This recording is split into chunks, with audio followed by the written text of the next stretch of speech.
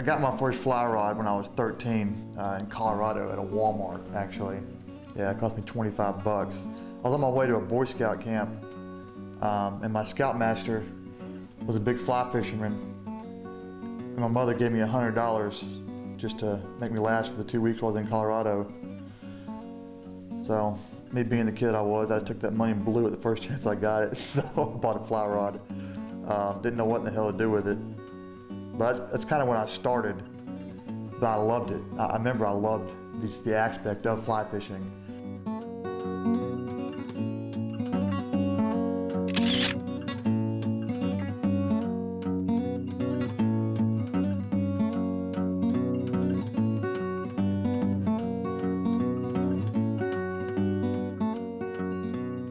When I got discharged from the military, I remember sitting in my apartment.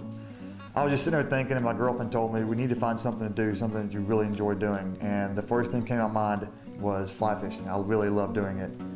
So I looked on the internet, looked around fly fishing. You know, I don't know why, something provoked me to type in fly fishing for veterans, and Project Healing Waters showed up.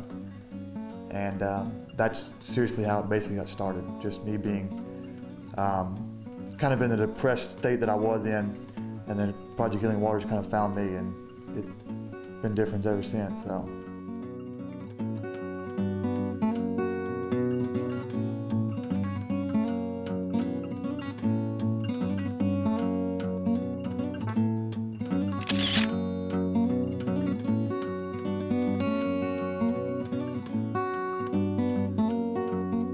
Basically one of the first things that Phil Johnson had me start doing was tying flies.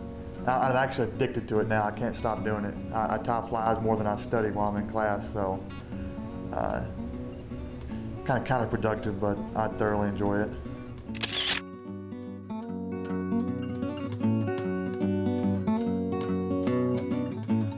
Fly fishing, one thing it's done for me, it's really helped me calm down. So I think overall, fly fishing has made me a better person. It has allowed me to become more relaxed, and it honestly keeps me out of trouble, I'll tell you the truth. Yeah.